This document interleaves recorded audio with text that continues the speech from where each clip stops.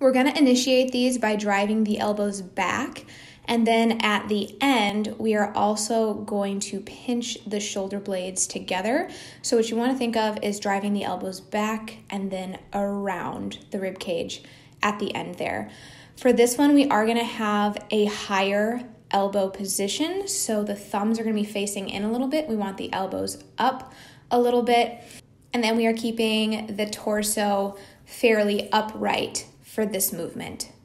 For rows, I really like placing detachable handles over the straight bar like you see here, just because everyone's wrist position is going to be a little bit different to line things up properly for them.